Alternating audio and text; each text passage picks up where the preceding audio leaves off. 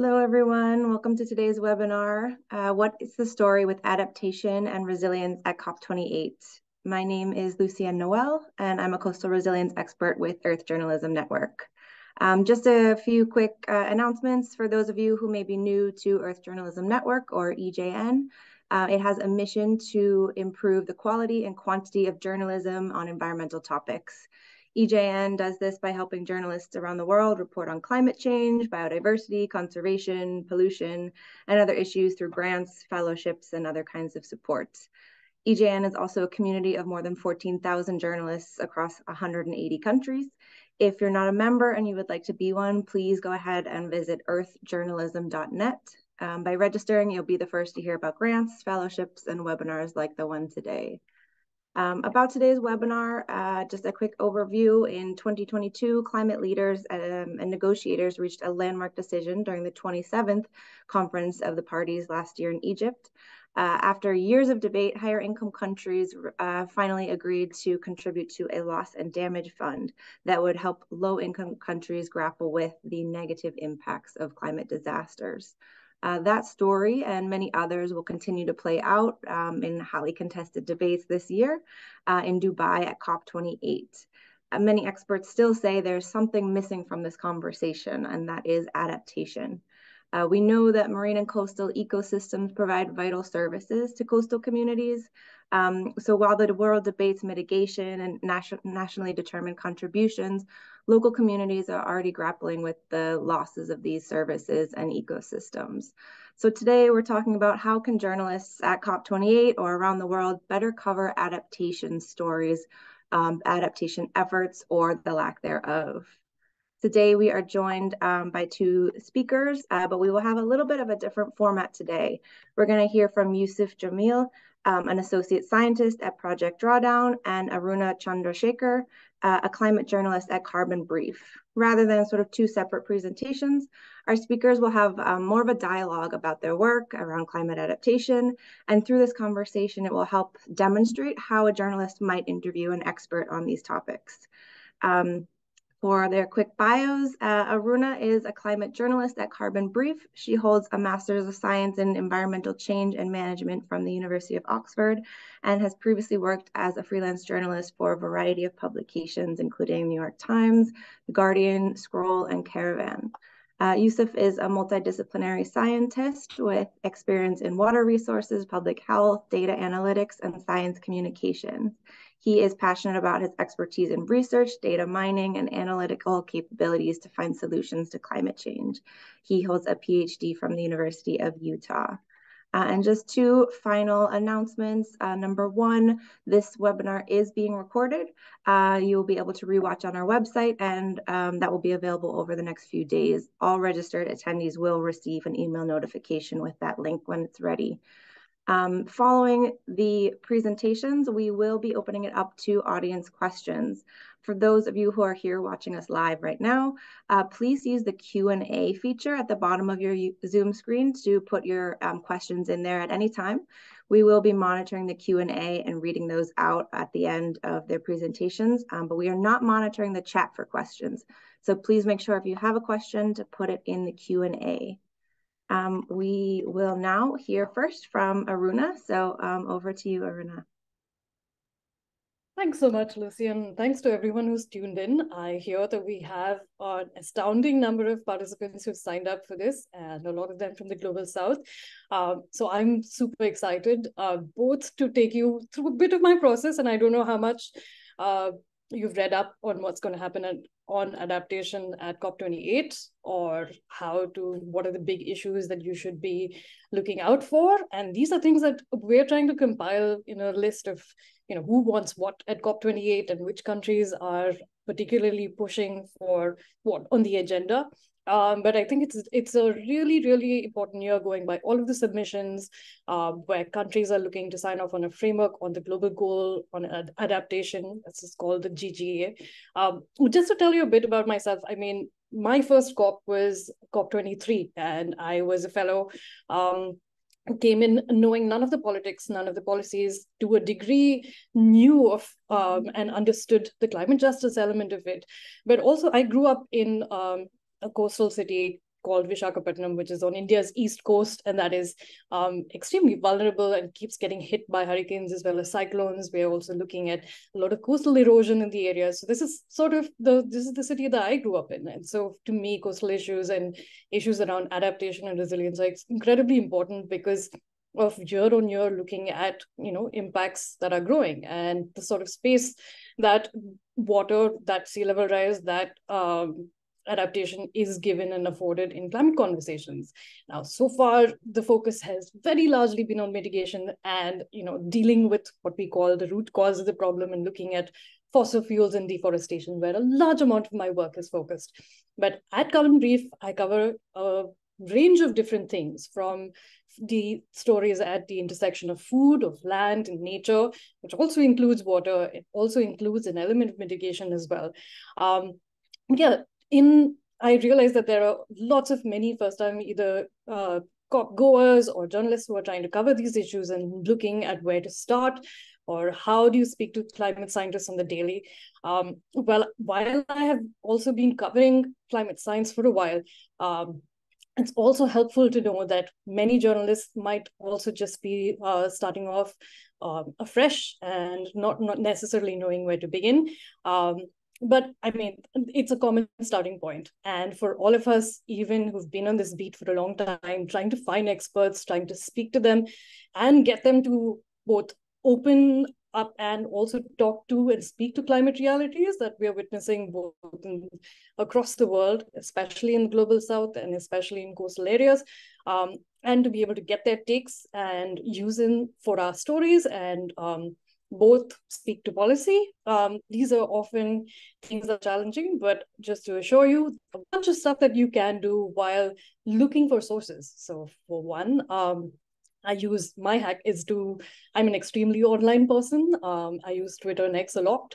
Also use LinkedIn, also use Instagram, but Twitter and LinkedIn can be both great sources and to find climate scientists who are speaking out on issues. So you can search for adaptation or look for previous COPs and see who's active on the issues that you're looking at, whether that's geography, or whether that's the particular issues that you are speaking to, and see and try and line up. There's also people who curate lists. Catherine Hayhoe does this very useful list of compiling climate scientist accounts and scientists who do climate. And that is a really useful set of sources as well. You could also look at something that at Carbon Brief that we call the Global South Climate Database. Now, this was something that realizing that, we often end up relying on the same sources over and over to speak to issues that confront us. And very often, climate science has its own sort of biases. So here, scientists self-report, they put down the issues they're interested in, their national origin, what they speak to, area of expertise, and you can try and find global South scientists on these particular issues who might be willing to speak to you with their emails as well as contacts. So that's one particular way. And for Yusuf, of course, I looked him up on LinkedIn. I looked up his previous work, use Google News, and run a search on the people who you are trying to quote and see what they've said before. I also find it useful to look at IPCC reports, get an idea of the science. Carbon Brief also does really good summaries of previous COPs as well as IPCC reports and what they have to say on adaptation, on coastal ecosystems and threats via climate change. So all of that is particularly useful while prepping for this. And it doesn't have to be days ahead. This is something that you can put together. And this is how I prepared for this interview. So yeah, looking forward to chatting with you soon. Thank you, Aruna. That's very helpful to understand sort of how you would prepare for a discussion. Over to Yusuf for a presentation on your work. Thanks, Aruna. Thanks, Lucien. And thanks to Earth Journalism Network for giving me this opportunity. I totally echo with what Aruna said. Last year was my first COP. And if you are a newbie to COP, it's very challenging to really understand what to follow. There is so much going on and there is so much to learn and participate in. So I have briefly made a slide to really look at what are the key topics that we could talk about in this COP, or we should keep an eye on this COP. So I'll share my screen. And let's look at some of the key topics that we could. Can you all see my screen? Yes, I can see it. Thank you. Okay, perfect. Uh, so, yeah, what to watch for at COP28? But before I begin into that, I really want to take a moment, to remember Dr. Salimul Haq, who passed away last month. He was one of the most well-known climate scientists, uh, and leading voice for low and middle income countries in climate negotiations, an outspoken advocate of climate justice who has done more than anyone to advance science and policy on climate adaptation, and one of the leading figures in moving forward the conversation on loss and damage fund. He has inspired many individuals, including me. I was lucky enough to meet him last year at COP27 and had a quick chat with him on adaptation and how we can address climate development and resilience together. I attended several sessions on loss and damage that he chaired and saw in real time how that effort really took place and how there was a movement to keep the G77 countries together to really make sure that last year at COP27, the loss and damage fund was actually passed. So, not surprisingly, one of the key topics to watch out this year. Sorry, excuse me. Your slides actually still say loading right now. Maybe if you could try to share your screen again. Oh, my bad. Thank you. Let me see. Can you see now? Yes, I see that. Thank you. Oh, sorry. Yeah, so this was a slide I prepared to give a tribute to Dr. Huck. So let's move to the next slide. And yes, one of the key moment at COP27 was the breakthrough agreement to provide loss and damage, and this will be a key topic to watch out at this COP. And briefly, it is a mechanism that low and middle income countries have been demanding for a very, very long time to address the adverse impact of climate change. It is designed to provide financial assistance to these nations to help them cope up and recover from losses and damages from climate extreme that they are not responsible for. At COP27, the governments agreed to establish a transitional committee to make recommendations that would be adopted at COP28. So, what were these? What was the transitional committee, and what did they recommend? So, the transitional committee included 24 countries, 14 low and middle income countries, and 10 high income countries, and met several times this year. And there was really a deadlock between them, and they were failing to reach a consensus until earlier this month. And really, the main idea where they were not agreeing was who will host the loss and damage fund, which nations will be eligible to apply for it, and who should pay in for the fund. Earlier this month on November 4th, they reached a consensus. A lot of low and middle income countries were not really happy, but I guess this was how the consensus was reached. And the first thing was that the fund will be voluntary, it will not be mandatory. And that's a big ask, that was not fulfilled. The low and middle income countries wanted it to be a mandatory fund, but turns out that right now, at least, it is voluntary. The other thing is the fund will be housed at World Bank. One of the key ask was again that there is a separate UN entity that was established similar to GCF that will fund or that will house the loss and damage fund, but at least for now, it will be housed at the World Bank. And people who are aware with the World Bank, there are a lot of challenges associated with housing a fund that is needed urgently, right after a climate event can be problematic. And finally, there is a push from countries like the US to really make sure that other countries like China, Saudi Arabia, or United Arab Emirates, who were classified as developing countries in 1992 when the UNFCCC was adopted, they're not developing anymore. Their per capita GDP is very high. Their economy is big. So they also pay into the fund. it is likely that the loss and damage fund will be operationalized at COP28, even though not to the liking or not to the extent that many countries would have wanted, but at least it's a good first step to begin with. The main thing that all eyes will be on this COP will be the global stocktake, which is a crucial process within the UNFCCC that assess the collective progress that countries have made in addressing climate change. It involves a comprehensive review of countries' emission reductions, adaptation effort, and climate finance contribution, helping to inform future climate actions and international commitment to limit climate change. After going through several thousand documents that were submitted by governments, by civil societies, and by businesses, the key findings is that we are not on track on addressing climate change. And this is not surprising. Right now, we are on a track to warm somewhere between 2.4 to 2.8 degrees Celsius. So we really need a systems transformation, to course correct, to limit ourselves to well below 2 degrees Celsius of warming. One of the key points that came out from this global stocktake technical committee was that we need a systems transformation to really address climate and development together, especially in low and middle income countries.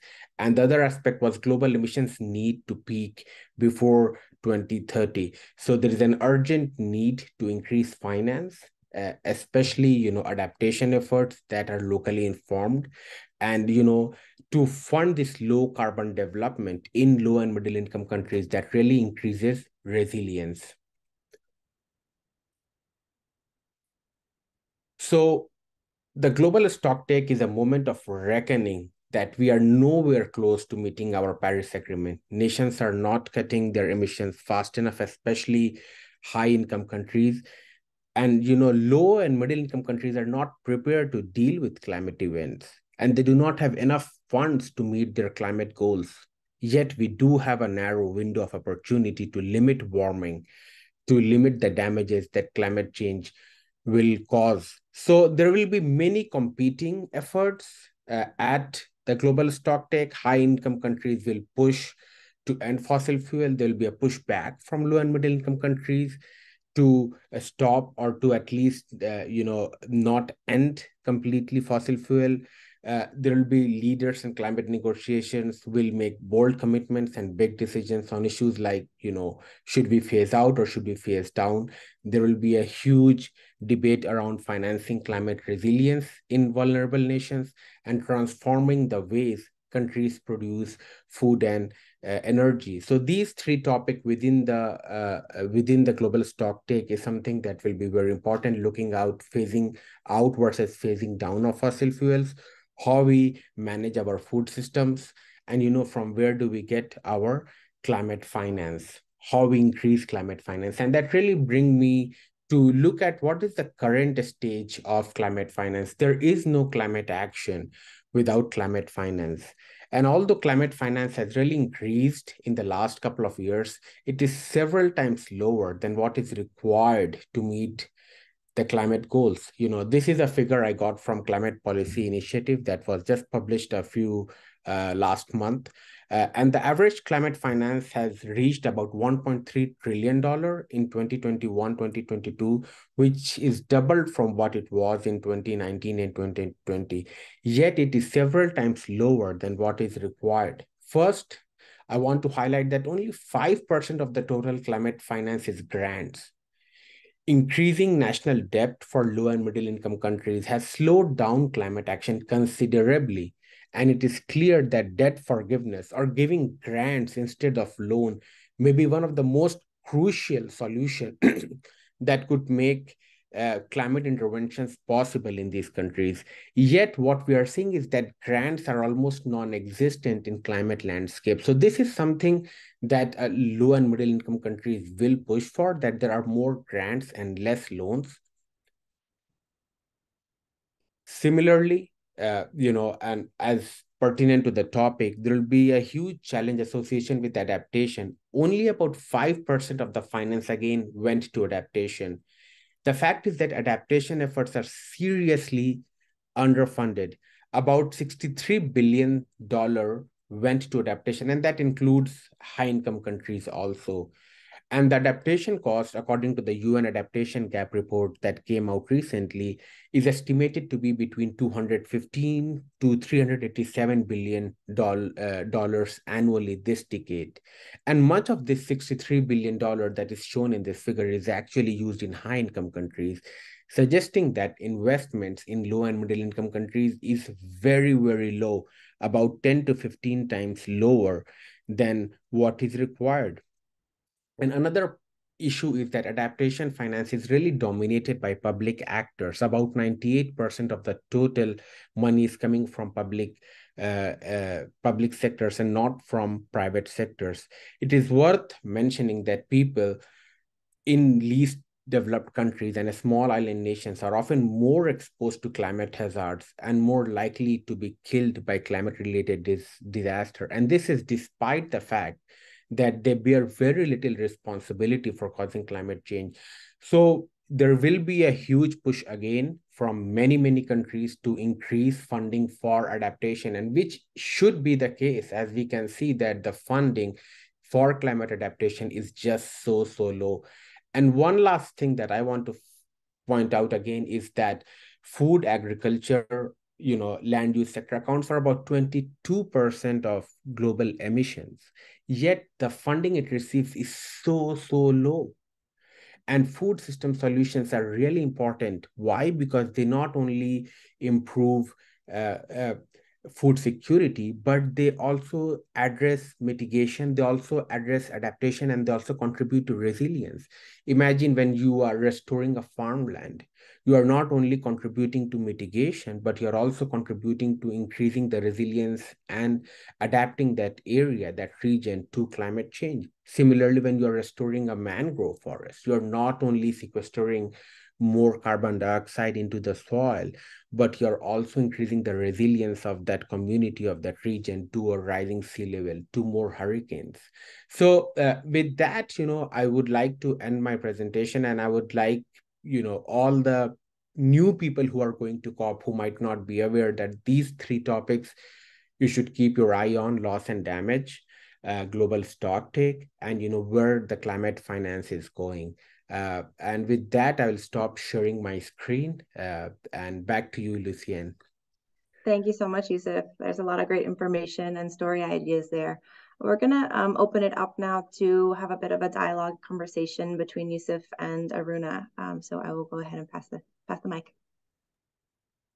Thanks so much, Lucian, and thank you, Yusuf, for a great presentation and a bird's-eye view of the issues that are at stake and at play at COP28 and what we should be looking out for. But just to rewind a little, Yusuf, how did you get involved in climate work? Because your work seems so interdisciplinary and covers a lot of ground between, looking at water, looking at urban solutions. So how did you get involved in climate work? Were there influences early on? Now that this has somehow become, it's such a major part of what you do at Project Drawdown is on climate solutions. So it'd be amazing if you could trace some of your journey for us. Yeah, no, thank you so much for that question. And I think there are multiple aspects that played into the role where I am right now. I was always interested in the earth and the climate. That led me to really pursue my undergrads in earth sciences. And water is something that I think has always fascinated me, because life originated in water, and water in some ways is life. Water, access to water is also a fundamental human right. So I was always fascinated by water, and I wanted to pursue my career understanding water systems, how water cycle plays out. At that point, really, climate was something that I knew about, but my focus was really on water. And suddenly, as I was pursuing my grad studies, I realized, like, oh, wow, climate change is really impacting the water cycle. It's not only about temperature, it's not only about that the concentration of carbon dioxide and other greenhouse gases are rising in the atmosphere. There are so much more that's happening. Climate change is impacting our health through heat stress, through wildfires, through hurricanes. So many people are dying, so many people have different health impact. It is impacting our crop system, it is impacting our food security. With every degree rise in the temperature, the agricultural yield is predicted to go down by 5 to 10%. Same with the water cycle. Climate change is really supercharging the water cycle. A lot of regions will experiencing huge increase in precipitation, as we saw in Pakistan last year. That led to about, maybe I'm wrong with the exact number, about 2,000 people died and millions were displaced. And many regions, and including where I live in Utah, will face acidification. There is a constant decline in long-term trend in rainfall in the Colorado River Basin in the Western US and in areas in North Africa, in Southern Africa, in parts of Australia. So it's such a complicated and interconnected topic, and water is central to it. Less drought means less water. Flood means more water. In all these cases, water plays a very important role in how climate change is impacting our lives. And I think that's one of the reasons why water is such a fascinating topic to look at when we look at the impacts of climate change. And yeah. That on that note is, why do you think then that water doesn't receive quite the amount of attention that energy does, especially in the climate conversation, which is kind of tied into this conversation between mitigation and adaptation? Like, given that so much, whether that's desertification, whether it's drought, the floods in Pakistan, or droughts in the Panama, which are now bringing global trade to its knees, or in cities like Chennai or even Dubai, where COP is going to be held. Of course, sea level rise is something that, that especially that you've had small island states talking about, and especially championing 1.5. But there's also issues of hydropower, being so many states relying on that as part of non-fossil energy. It's connected to mitigation as well. So how is it that water gets as little attention as it does? Yeah, I mean, there are many reasons, and I think the first and the most important reasons is really the dialogue has focused so much on mitigation that, okay, we have to reach 1.5. What do we need to do? We need to rapidly reduce greenhouse gas emissions, which is very important. I don't want to take that away. It's extremely important. But water doesn't necessarily fit in directly in that narrative. As same with the health, I would say, there is so much health impact of climate change, but it hasn't received that kind of attention that the attention received from, received by things focusing on mitigation. And again, I think the another challenge is there is a lot of innovation, there is a lot of research going on. How can we mitigate climate change? What should we do? That hasn't been the case for water.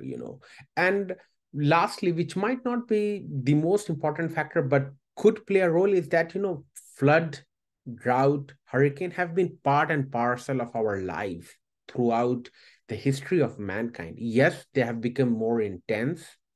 Yes, they have become more frequent. Yes, they are more damaging now. But mankind has known to live with these challenges. So I think these three things really play a very important role in why water has not received that kind of attention. And the good news, at least from the water side of the thing, is that it was highlighted at COP27. Like, water is central to climate. You cannot talk about climate without looking at water. So the latest IPCC report that has two dedicated chapters really focusing a lot on the water cycle and why we should pay attention on water. And we had the water conference in March this year in New York that really brought together experts from across the world to look at why we should include water in climate dialogue. But like my fundamental take, and this is my opinion more, why the focus on mitigation has been so strong, and that the same logic can be applied to adaptation also. The singular lens at which climate change has been looked at through the mitigation lens has really put many other challenges that are equally important on the side. So I do think that things are changing right now. Water is being talked about much more. There are many efforts, mostly on local scale, where we are seeing efforts to adapt the agriculture system, improve the water conservation system, where there is established science that water trend or the precipitation trend is decreasing over the years. Similarly, in regions where we expect more flooding, more hurricane, there is a need for urgent adaptive measures, urgent measures to increase the resilience of the communities there. Right. And I think it's really important that also a lot of countries are highlighting this, and they're tired of this, especially adaptation being given sort of stepchild treatment or in COP and other discussions. And we see this from a lot of the submissions to the global stocktake, which for our listeners is like a 5-yearly report card. And it's really vital because this is the first one, and this is going to be happening in a very, very crucial decade where, the whether 1.5 is still within grasp, but it is a sort of stock taking, and it is a report card on how countries have done on a bunch of things, which is mitigation, on adaptation, as well as on loss and damage, and in terms of the finance that has been provided or not provided. So countries are especially keen that this stock takes note of adaptation so far, and the disproportionate sort of emphasis, but also what are those efforts that have been made. Now, for instance, LDCs, the least developed countries, small island states that are at perhaps the most disproportionately affected by some of these impacts, are especially keen to see adaptation finance be doubled. It was a promise that was made at Glasgow. Developed countries promised to do this. We are seeing a lot of countries coalesce around this and say that this is something that they support. But at the same time, I've seen rich countries asking countries to provide more information on climate finance and adaptation effectiveness, essentially saying that, well, we've given you this money. Can you show us how this has been spent and how it has not been spent on maladaptation, which is, and asking that be detailed in the stock take. Now, Yusuf, to you, how do you see these sort of both tensions take place, and how do we both have a strong and outcome on the global stock take that can course correct this implementation of adaptation efforts, and to try and deal with and live with climate change, which is something which we do in the global south, irrespective. Yeah. I mean, this is something that will be followed in real time by many people. What's happening, and again, I would not be surprised at all to see a huge push from high-income countries that show us what you have done with whatever money we have given you, even if it is way below what we have promised. Stop using fossil fuel. There is this push from many high-income countries. But I think, what really is needed from low and middle income countries is to really stick together as a bloc and keep demanding. There is an urgent need to highlight that climate change impacts low and middle income countries the most. They didn't contribute to it. They are the most vulnerable to it. And I think sticking to this idea is very important. 43,000 people died in Somalia last year because of the drought that many experts argue was due to climate change or was exacerbated due to climate change. We see record level of flooding in so many different countries, and same with drought, same with hurricane, typhoon, cyclones.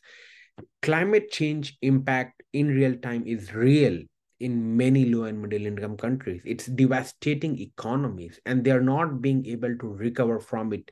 So what I really want to see from low and middle income countries is to push back, and this goes also on loss and damage, push back and demand for, more ambitious agreement on adaptation, sticking to what they have already agreed upon, and maybe even doubling that effort. There should be, there should be a framework, though, in my opinion, that looks at robust and establishes quantitative and qualitative targets when it comes to adaptation, to keep the dialogue going both way. I think that's also important. If there is a lot more finance coming in, there will be a report card that would be asked. But before that report card is being asked, at least provide the material to do it. And finally, the financial aspect is so important, and I really think there has to be a very concerted effort to get a lot of increase, multifold increase in the finances. As I was showing, it's 10 to 15 times lower, and I would rather argue that it should not be loans. These countries are actually being impacted by climate change. They are in no position to pay the additional interest. A lot of this money should be in the form of grants, that really help them to recover from the damages, the impact that climate is doing on the economy and on the people, on the culture of these countries. So I really hope, at the end of a stock take, there is a renewed push that adaptation takes a center stage along with mitigation, and the finance that we're putting into adaptation really is double, triple, or even more. The more the better, and a lot of that money comes in the form of grant. That's my hope. Let's see what happens. These negotiations are very, very challenging, and uh, and only on the last day we'll know what really happened. And I mean, some of these things are going to be very, very, very down to the wire. And we saw that. And I was there at COP27 until, the gavel went down at somewhere around 8 or 9 in the morning when we were running in overtime. But especially, how things changed and turned on loss and damage and the fund, which was surprising. I'm glad that Salim Bhai was around to see that. But of course, we have seen how this has progressed, and you've detailed this as well a bit in your slide. So from going to a decision that a lot of developing countries were hopeful about, to now both seeing a degree of outrage in terms of where the fund is housed, but more importantly, the definition of vulnerability, which is always something which was, in under question now, whether, a country that was chairing G77, which is Pakistan, or India, or Pakistan will be eligible to access funds under the loss and damage fund. Will countries be able to have direct access to these funds? And at the same time, who contributes, and at the same time, who is going to be able to benefit from it? And according to you, Yusuf, what form should the fund ideally take that could best serve the needs of vulnerable coastal communities? And especially given the mixture of rapid onset as well as slow onset events, right? You might have sea level rise, you might have floods, you might have drought, which is a lot longer and a slow moving process. How do you make sure that countries have access to this over and above what they have in terms of humanitarian assistance and otherwise? No, I mean, that's a very, very good question, and a challenging one too. And I would put together some points, and I think yesterday I read a paper that was co-authored by Dr. Huck himself, that came out in Nature, probably one of his last paper, and where he laid out some of the steps that could be taken to really make this loss and damage fund more accessible, and really serves its purpose.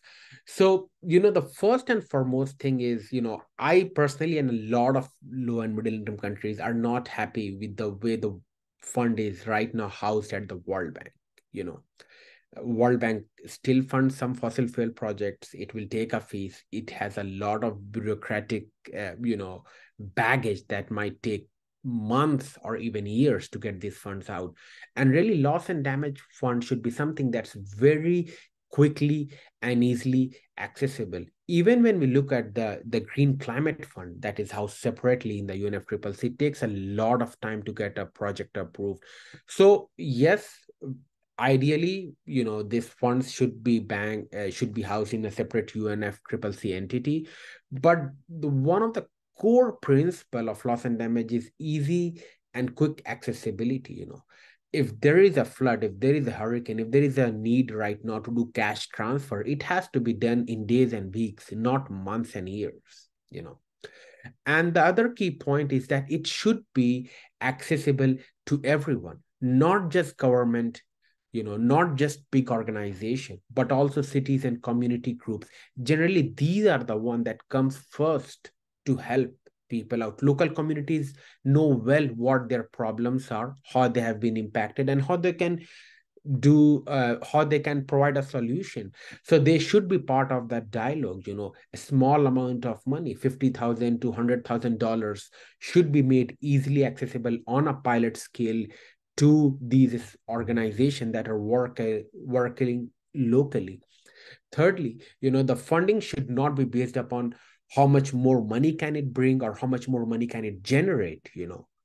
It should be really focused on how much people it benefits. And I think that requires a fundamental, 180-degree turn in how we view to use these funds. It's not about, the returns. It's not about, the economic gains you have made. It's about how many lives you have saved and how many lives you have helped. This has to change. There has to be a paradigm shift in how these funds are used. And again, the board, on which loss and damage fund is used has to be very broad. Make a lot of communities, make a lot of countries, especially low and middle income countries, eligible to these funds. Yes, India is a middle income country for now, and even by some measures, Pakistan would not qualify for these funds. But that's not the case. These countries are really suffering, and they should, or at least communities in these countries who are suffering greatly from climate change, should be able to access the fund. And finally, when it comes to who should contribute, I'm all in. I personally favor countries like Saudi Arabia or UAE or China should contribute to these funds. We need more and more money. It is going to run in trillions of dollars. So the more the countries contribute, the better it is. But that should not really take the burden off of high income countries, that because we have new players, so what, we'll not do our part. I think there has to be a balance, and every player should do their fair share, and that's how we'll reach justice, and that's how the loss and damage could really you know uh, fulfill its purpose. Thank you, Yusuf. Thank you, Aruna. We're going to switch and open it up to some audience questions. So as a reminder, anyone listening to this live, if you want to put your questions into the Q&A and I will read them out. We have two questions that I'm hoping we could answer sort of together around the role of social unrest, geopolitical uncertainty, and war in climate governance. The question is, how does turmoil affect the global climate governance and the fight to cut emissions? Perhaps Yusuf, if you want to take this first, and then we could go to Aruna. Yeah, I mean, these are all really interconnected topics, and God forbid if something really bad happens right now, and the war really expands to many countries, climate will take the back seat, unfortunately. This is the sad reality of this world, that even climate change affects each and every one of us. Many times it just takes the back seat because the short term goal, or the short term impact, or the short term problem really takes the front seat. So yes, war or any conflict can really push back climate efforts, but it can also enhance climate effect, or climate efforts. We saw last year during the Ukraine Russia war, when the natural gas was being very difficult for the Western European countries to access, yes, they changed the source. Instead of buying much of their gases from Russia, they started buying from other countries like Qatar. But they also really invested a lot in green energies. In many countries, we saw that the investment in solar, in wind really increased. So it's a very, again, complicated topic and interrelated, and really depends upon where the conflict is happening, how big it is, how long it is. But it can have multiple impacts, as I just showed you two cases, where in like Europe, there was a push towards more greener solutions, just because it make them more autonomous, it make them more less dependent on other countries.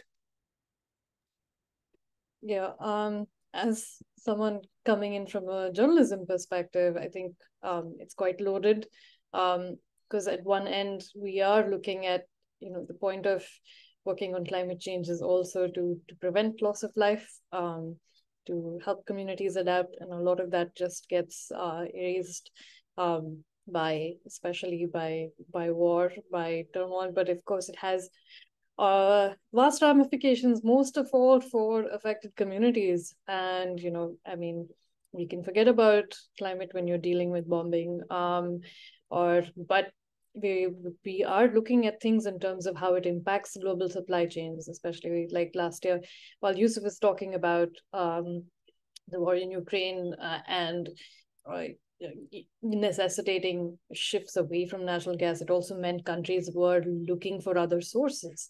It also meant people and countries that are dependent on these nations for their wheat, as well as sunflower and other food imports that are already food insecure, were facing these the rise in food prices and commodity prices, and the poor having to deal with that over and above being in places that are conflict hit. So you have that exacerbating what's happening over and above.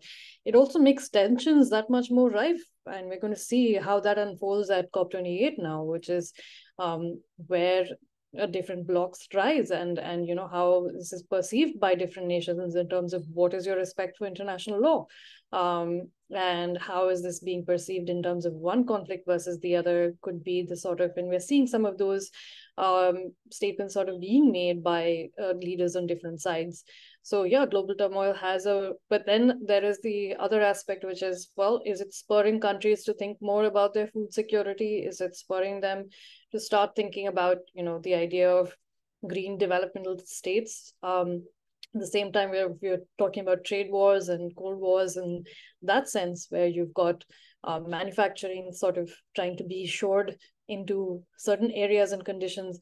But at the same time, people and countries are calling for international cooperation and for sanctions to be put down so that the global energy transition can happen. So yeah, different sides view it different ways, and all of it has an impact. So there's no point sort of thinking of, conflict and climate in separate silos when they seep into each other in various ways. And impact each other. And I think maybe working towards that, it's going to be quite a charged atmosphere at COP, and to see how this plays out. Absolutely. Thank you both. Another question, perhaps for Yusuf. The question is, the reports are indicating that we are not meeting the designated 1.5 degrees limit. Do you have any expectation going into COP28 that they will be maintained or changed at all? By change, like, do you think we'll set the goalpost higher? I mean, I don't think so. I think that 1.5, and well below 2 degrees C is there to be around. Whether we meet them or not is a totally different question, but I don't think that will change. We'll still stick around to those numbers. Yes, we have already warmed by 1.2 Celsius. By now, we really have a very, very small budget left to stick, to 1.5 degrees Celsius. But I really think that the push will be really to uh, to really make sure that we course correct. Right now, we are on this trajectory. We really need to change trajectory rapidly, to stay well below 2C. I mean, 1.5 is almost unrealistic right now, if I can say that. But 1.6 is not. We can still stay at 1.6. And believe me, 1.6 is much better than 2 or 2.4. So I think there will be a huge push right now to really limit as much as we can. 1.5 is ideal, but if we reach 1.6, it's not the most ideal, but still better than 2.2 and 2.4. So there will be a huge push to cut down on fossil fuels, and high income countries should really rein in on this. They should really cut down on their own fossil fuel usage. The second will be, there will be a huge push again on food system. We know that food system is responsible for about 22% of global emissions, and methane, which is a short-term climate pollutant, really increases the warming in short term. A lot of it comes from the food system, and again, that needs to be taken care of. And again, more from high income countries, because a lot of food is wasted. About 1/3 of the total food that is produced is wasted. And the reason I'm pushing on high income countries, because in low income countries, food is not wasted, food is lost. And what I mean by food is lost, there is not enough infrastructure that when a farmer, when they produce a food, they can sell to the market, or they can store in a cold storage. So we need to address both these issues, and we'll see all this really culminate in the NDCs, the national determined contribution that each country submits to to the UNFCCC in lieu of the Paris Agreement. And there will be a huge push to really enhance the NDC when they will be submitted again in 2025, to make sure that we have, solutions, we have actions that can really help us, reach that goal of well below 2C. And my guess is, in many, again, high income countries, that push will be really, to rapidly cut down on fossil fuel. And in many low and middle income countries, it will be to, transform their food system, uh, not address development and climate change in silos, but rather integrate them together. When we are doing development, they are done in a green way. And I think that's the way to go. So yes, it is getting late, but it's still possible, and we can reach that, and that will be seen through an enhanced effort in improving the NDCs. Thank you. Another question maybe for Aruna. For those of us trying to track the flow of finance, climate finance, what is the best source? There are often so many numbers that are thrown around, it's hard to understand what is credible. That's a really good question. And, it's also interesting because there are lots of different estimates as well as studies, which go towards looking at various sources. Like right now, what people are looking at is the UNEP adaptation report, and I think the adaptation gap report, which is tracking various sources of climate finance right now, which is super useful and helpful. The OECD publishes numbers on climate finance that is provided from rich nations and the others. So these are two sources that we typically take a look at, as well as some government data. So I'm guessing that should be fairly useful in terms of determining, where you track climate finance flows. Thank you. And perhaps last question is, we can open it up to both of you. The question is around setting measurable goals for adaptation. Besides the amount of finance, what can be sort of a measurable goal for climate adaptation?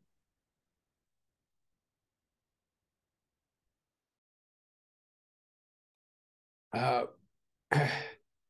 yeah, I mean, it is a tough question. It's also a very local question, you know. What are we adapting for? And how can we reach you know, those adaptation goals? I think and again, few things that come to my mind is a that it really improves or increase the resilience of people. You know, when we are talking about adaptation, you know, we need to set up a goal, how it is improving the lives of the local community. I think that is something that's very fundamental, you know, when we talk about adaptation. And two, it involves, you know, local communities, local people. And three, it should not be maladaptation. We have seen some cases globally where you know, that adaptation efforts have led to more damages, you know, than actually helping the local communities. You know, building a wall might not be the best idea. In fact, building or restoring local wetlands might be a much better idea. So I mean, my take to this question is really, you know, that the goals will be varying from region to region, and what we're adapting for. Are we adapting to protect a community from a natural extreme event? Are we adapting a community that is increasingly facing drought, and how can we adapt the local agriculture? Are we adapting you know, a community you know, that is facing extreme heat stress, an urban community, for communities living in cities like you know, like Mumbai or Dhaka, you know? So I think these goals should be very localized, and you know, the fundamental aspect should be really to improve the well-being of the people, and to make sure that future, you know, climate events or the impacts of climate really minimizes those damages on these people, on the communities. Yeah, absolutely. Thank you. We have just about 3 minutes left. Aruna, if you want to add anything to that answer, or if you have any final thoughts that you'd like to share with everyone. Yeah, adaptation metrics, everyone sort of thinks of is very much in a mitigation frame of mind, where you can, put down gigatons of CO2, where you can talk about, particular units tied to things, various different targets as well as pledges. With adaptation, it's a lot more complicated. You're not going to get a sort of a simple answer and be able to put that. And it's something that countries will have to determine whether that's, how are you going to measure if countries are better adapted to the impacts that they're seeing, and kind of put numbers to that. But one question that I think was also addressed here is, how do we educate the public to accept media messages on climate change, was one that was raised by Udo Akpan. I think one of those things, especially, I don't know, and I think this is it's a contrast. Both, for many years we would see this as a difference between global north and south, where in the global north, and we've seen Reuters research as well on the fact that climate denialism is more of a northern problem, right? For very long it was, until the impact started growing year on year. We would see, and we've been seeing bigger wildfires, we've been seeing floods in Germany, and to a point where denialism doesn't have as much of the supercharging as we thought it did. The global south, we've been living with impacts for as long that it's denial is not a question. It is climate change is a lived experience, but at the same time, there is this question of, now it's big. We've reached a point where policymakers are quite quick to attribute an event to climate change before an extreme weather event to this, before looking at failures either to adapt or to deal with serious infrastructural problems when it comes to dealing with it. And I think in this dealing with public on either side, and sort of putting these messages out. Now, there are different schools of thought. Some believe that we need to be, and I'm sure Yusuf is very much from that school of talking about climate solutions, and very much in the school of the adaptation part of things, that, okay, well, how do we adapt to this? How do we live with this? What are the solutions? Where do we make these sort of installs, and that often sort of looks at the idea of that shouldn't portray this with as much doom or gloom, but at the same time, it is kind of scary out there, and it also, the fear also does motivate people to act. It's a question of whether, it's that delicate balance of like, okay, well, do you provide them enough information, enough data for them to act, and as well as human stories to show that sort of change is possible, and those who are acting, or sort of, and those are questions that journalists grapple every day. But I think the enormity of the challenge, and the enormity of what is coming, and the effort that's necessary, but also the fact that there is a window within which to act, and to be able to hold both states accountable for big emitters, including companies, and to be able to ask them that and put those questions out, I think is still the responsibility of media. So I think there's a mix, and I think I encourage journalists going to COP28 to explore a bit of both, which is holding polluters accountable, that element of it, looking at this divide between North and South, and also, I'm sure you will do a bunch of different stories, both around solutions as well as looking at the problem. So I believe a mix of all is healthy, and but yeah, I think one of the most important things is to really to break down both the science, the policy. We do that at Carbon Brief, and try to also like break down the jargon, because there's a lot of that. So we try to explain some of that and make that accessible to you all. But yeah, I think we have a minute left, and Yusuf. Thank you so much. Thanks, Aruna. Yes, we are a minute past our time, so I just wanted to quickly say that we will be sending around the recording as well as the slides and any contact information or resources to anyone who is registered. We also do have a feedback survey, which I think our tech team will place into the chat if you'd like to provide any feedback. Apologies that we didn't get to everyone's question, but we do have the slides and the contact info and recording that will be coming to you via email. And I just wanted to, as a closer, pass it over to Yusuf for any final thoughts or anything that's giving you hope heading into COP28. Yeah, I mean, I would just like to add one more point to Aruna's such a great answer she gave to Udo's question. I think one point that I would like to add, Udo, if you could tell stories. People really connect with stories, tell local stories, the challenges people are facing with or due to climate change. And I think that makes a huge impact. At Project Drawdown, where I work, we have a huge focus on telling stories, and I think it makes a big impact on the audience when they see a fellow human being telling how climate has impacted them. It makes a huge human beings are so connected to stories that it impacts them in positive ways. So just wanted to add that point. And to close in, I'm really, really thankful to have this opportunity to speak to you all. So thank you, Lucy, and thank you, Aruna. Thank you, Hannah, for organizing it.